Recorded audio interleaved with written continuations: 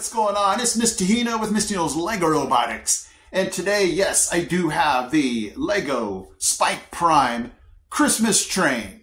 Now, it's just, a regular train. The only reason I called it a Christmas train is I added the green and red bricks on there. But it's just a regular train. But because it's close to Christmas, I'm calling this the Christmas train.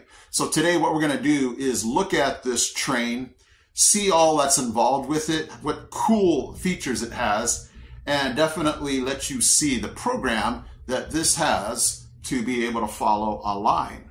So stay with me. Hino, Lego Robotics. Okay, the first thing that I love about this train is you guys always know that I love the way that people can make Lego things look like real things. So the first thing I love about this thing is it looks like a real train. I mean, look, they made the ball bearing look like a smokestack. And look at those. I mean, can that look more like railroad wheels than, it's just amazing. So the first thing is just appearance. This thing looks awesome. And who wouldn't think that that looks like a train? The next thing I like about this is this program, if you notice, is going to be steered by this motor.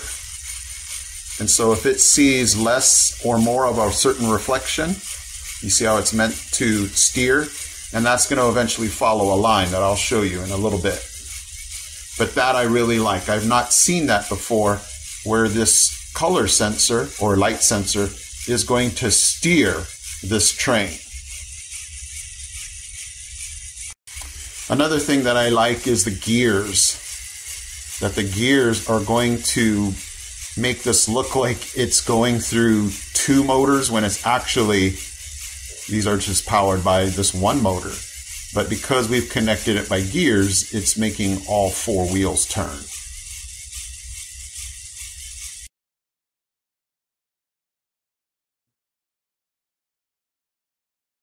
Is my Spike Prime program. I'll be honest, I had to modify this because when I was using reflection, something in the cardboard I was using, it was giving like 10% reflection off of the white, and I was like, wait.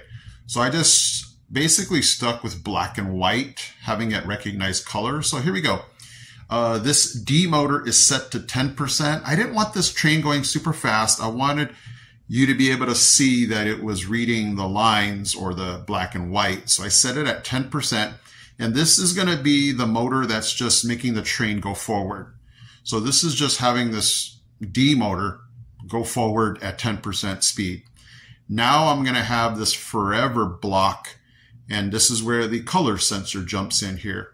If the color sensor sees black, it's going to set the motor now, the motor that I showed you that was basically going to go back and forth, it was going to set it to go to the right. If it sees white, then it basically sets it to go to the opposite, go to the left at that 10% speed. So it's going to give you kind of that zigzag type of reading. Initially, it started to like curve, and then eventually when I set it right on the black, that's when it started it started to read it pretty smooth. And so this is the program. Again, it just kind of depends. It's weird how Spike programs depend on your lighting, what you're using for your colors. So hopefully this works for you. Let's go ahead and now and see how it looks.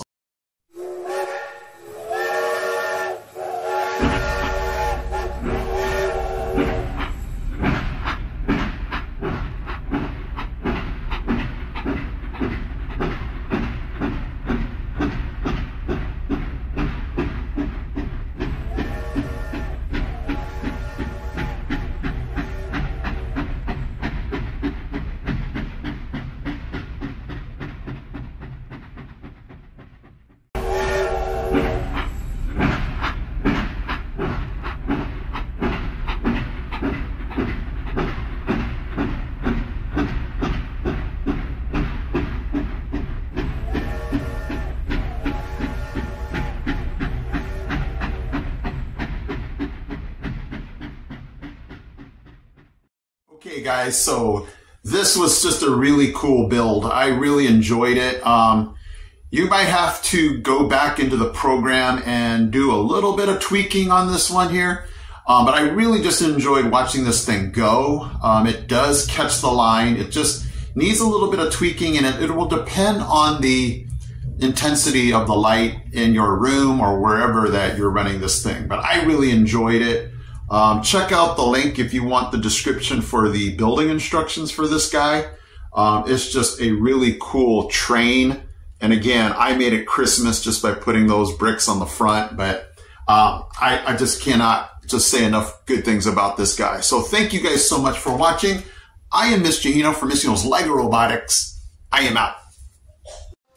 He's out. He's out. We got this. We got this.